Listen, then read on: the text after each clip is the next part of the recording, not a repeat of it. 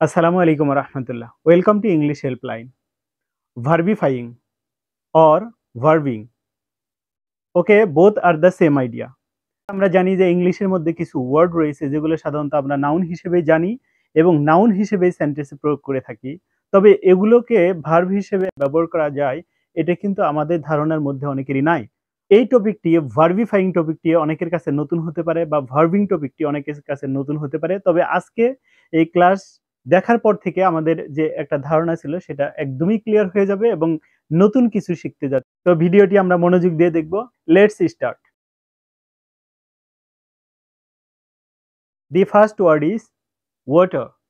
ওকে, আমরা জানি যে ওয়াটার মানে হচ্ছে পানি এবং এটা একদমই পরিচিত একটা নাউন বলে থাকি আমরা। এটাকে ম্যাটেরিয়াল নাউন বলা হয়, অনেক সময় এটাকে কমন নাউন হিসেবে বলা হয়ে থাকে। ওকে, এই ওয়াটার এই নাউনটি বেশিরভাগ ক্ষেত্রে আমরা নাউন হিসেবে বসাই এবং আমরা কিন্তু এটাকে ভার্ব হিসেবেও বসাতে পারি। ওকে, কিভাবে ভার্ব হিসেবে এবং নাউন হিসেবে বসাতে পারি সেটাই এবার দেখব। ওকে, ওয়াটার যদি নাউন হিসেবে বসে এবারে দেখব সেরকমই একটি sentence. Without water plants will die.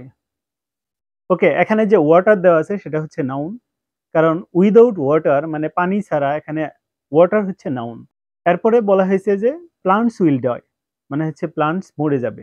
ওকে, এবারে এই ওয়াটারের ভার্ব হিসেবে দেখবো এবার। She waters the plants. ওকে, এখানে যে ওয়াটার দেওয়া আছে সেটা হচ্ছে ভার্ব হিসেবে বসেছে, কারণ শি ওয়াটার্স দ্য প্লান্ট এটার মিনিং হচ্ছে সে গাছপালায় পানি দিচ্ছে বা গাছে পানি দিচ্ছে। ওকে, প্রথম যে ওয়াটার দেখলাম সেটা হচ্ছে নাউন এবং পরবর্তী যে ওয়াটার দেখলাম সেটা হচ্ছে verb. Okay, the next word is বুক। ওকে, আমরা জানি যে বুক মানে হচ্ছে বই এবং সাধারণত এটা নাউন হিসেবে আমরা ব্যবহার করে থাকি, বাট এটাকে ভার্ব হিসেবেও ব্যবহার করা যেতে পারে, যেটাকে বলে ভার্বিফাইং বা ভার্বিং বলা হয়ে থাকে। ওকে, বুক যখন নাউন তখন আমরা দেখব আই রিড আ বুক, তার মানে আমি বই পড়ি। এই বুক হচ্ছে নাউন। এরপরে যদি ভার্ব হিসেবে দেখি, please book a ticket for me. এখানে এই যে প্লিজ বুক রয়েছে, এই বুকটা হচ্ছে ভার্ব হিসেবে, যে আমার জন্য একটা টিকেট রিজার্ভ করে রাখো বা বুক করে রাখো, বা আমরা এটাও বলতে পারি যে আমার জন্য সংরক্ষণ করে রাখো। ওকে, প্রথম যে বুকটা রয়েছে সেটা হচ্ছে নাউন এবং নেক্সট যে বুকটি রয়েছে সেটা হচ্ছে verb. The third is table. এরপরে টেবল যদি আমরা নাউন হিসেবে প্রয়োগ করি সেটা হচ্ছে there is a book on the table, তার মানে হচ্ছে টেবিলের উপরে একটা বই রয়েছে, এই টেবল হচ্ছে নাউন। ওকে, এবার যদি এটাকে ভার্ব হিসেবে প্রয়োগ করি আমরা দেখব I want to table the meeting, তার মানে হচ্ছে আমি মিটিং এর আয়োজন করতে চাই। এখানে টেবল হচ্ছে আয়োজন করা, তার মানে এটা হচ্ছে আমি একটা মিটিং এর আয়োজন করতে চাই। এই টেবল মানে হচ্ছে আয়োজন করা আর এই টেবল হচ্ছে ভার্ব হিসেবে বসেছে। ওকে, the fourth word is balloon. Balloon, আমরা জানি যে বেলুন যেটা বাতাস পাম্পিং করে উড়িয়ে থাকি, তো আমরা বেশিরভাগ ক্ষেত্রে এটা নাউন হিসেবে বসাই, বাট এটাকে আমরা ভার্ব হিসেবেও বসাবো। কিভাবে হয়? ওকে, যদি বেলুনকে আমরা নাউন হিসেবে বসাই তাহলে যদি দেখি she flew many balloons in her birthday. ওকে, এখানে যে বেলুনস দেওয়া আছে সেটা হচ্ছে নাউন, সে তার বার্থডেতে অনেকগুলো বেলুন উড়িয়েছে। ওকে, এবার দেখবো এই বেলুন কিভাবে ভার্ব হিসেবে ব্যবহার করা যায়। দি ব্যাগ বেলুনড এভরিথিং, তার মানে হচ্ছে এই ব্যাগটি সবকিছু উড়িয়ে নিয়ে গেল। এখানে বেলুন অর্থ হচ্ছে উড়িয়ে নিয়ে যাওয়া। ওকে, যে ফার্স্ট যে বেলুন রয়েছে সেটা হচ্ছে নাউন এবং পরবর্তী যে বেলুন রয়েছে সেটা হচ্ছে ভার্ব। ওকে, ওয়ার্ড নাম্বার 5 সেটা হচ্ছে অ্যাড্রেস। তো আমরা জানি যে অ্যাড্রেস মানে হচ্ছে ঠিকানা, সাধারণত আমরা নাউন হিসেবে বসাই বেশিরভাগ ক্ষেত্রে। তবে এই অ্যাড্রেসকে ভার্ব হিসেবেও কিভাবে ব্যবহার করা যায় সেটা আমরা দেখব। গিভ মি ইওর অ্যাড্রেস, তার মানে তুমি তোমার ঠিকানাটি আমাকে দিয়ে দাও। তাহলে এই অ্যাড্রেস হচ্ছে এখানে নাউন, বাট আমরা এটাকে যদি ভার্ব হিসেবে বসাই, দি leader address everyone to stand together, তার মানে হচ্ছে লিডার বা নেতা সবাইকে আহ্বান করলো, তার মানে হচ্ছে এখানে অ্যাড্রেস হচ্ছে আহ্বান করা। তো প্রথম যে অ্যাড্রেস রয়েছে সেটা হচ্ছে নাউন, যেটা হচ্ছে ঠিকানা, এবং পরবর্তী যে অ্যাড্রেস রয়েছে সেটা হচ্ছে ভার্ব এবং সেটা হচ্ছে আহ্বান করা। ওকে, নেক্সট ওয়ার্ড নাম্বার 6। এবার যদি দেখি চিট। আমরা জানি যে চিট মানে হচ্ছে কারোর সাথে প্রতারণা করা। আরেকটা চিট হচ্ছে সাধারণত আমরা যদি নাউন ব্যবহার করি সেটা হচ্ছে প্রতারক। ওকে, চিটকে যদি আমরা নাউন হিসেবে বসাই তাহলে দেখবো sentence the cheat like you can not pass in the exam, তার মানে তোমার মতো যে প্রতারক পরীক্ষায় পাস করতে পারে না। এটা হচ্ছে নাউন। এবারে যদি ভার্ব হিসেবে চিটকে বসানো হয় তাহলে কি হবে?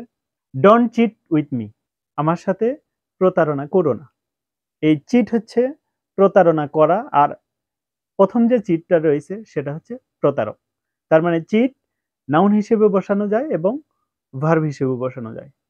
Ward number 7, vote. তো আমরা জানি যে ভোট হচ্ছে ভোট, আমরা ভোট দেই যেটা, ভার্ব হিসেবে বসে হচ্ছে ভোট দেওয়া। আর একটা ভোট হচ্ছে ডাইরেক্ট বাংলা ভোট বলতে পারি যেটা। ভোটকে যদি আমরা নাউন হিসেবে বসাই তাহলে কি হয়? Vote is an important thing for a democratic country. তার মানে বলা হচ্ছে যে এই ভোট হচ্ছে একটা গুরুত্বপূর্ণ জিনিস গণতান্ত্রিক দেশে। এই ভোট হচ্ছে নাউন। এবার ভোটকে যদি আমরা ভার্ব হিসেবে বসাই তাহলে কি হবে?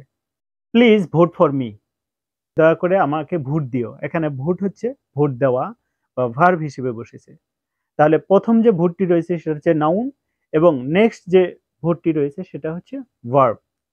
Next, ward number 8, dream. আমরা জানি যে স্বপ্ন, আবার এই ড্রিমকে স্বপ্ন দেখাও হতে পারে। Dream as a noun. I have a dream by Martin Luther king. তো মার্টিন লুথার কিং এর একটা বিখ্যাত বক্তব্য রয়েছে, সেটা হচ্ছে I have a dream. I have a dream, এই ড্রিম হচ্ছে নাউন। আবার যদি আমরা এটাকে ভার্ব হিসেবে বসাই তাহলে হবে she dreamed a good dream.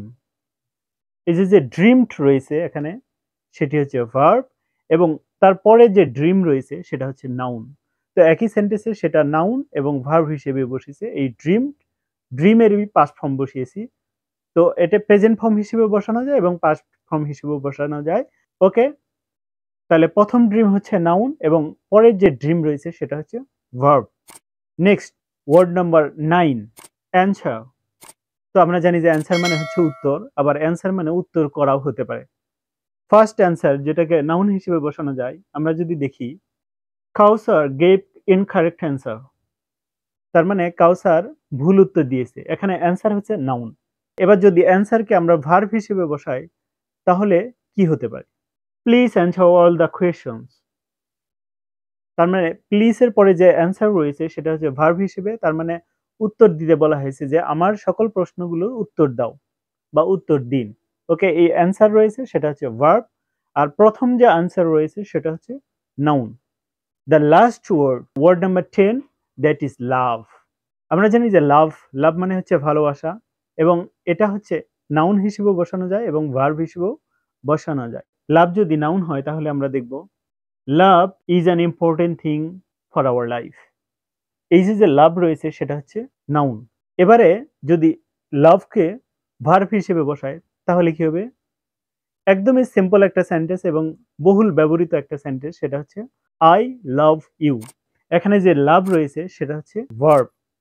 তো আপনারা যেহেতু কষ্ট করে ভিডিওটি দেখলেন, so I love all of you.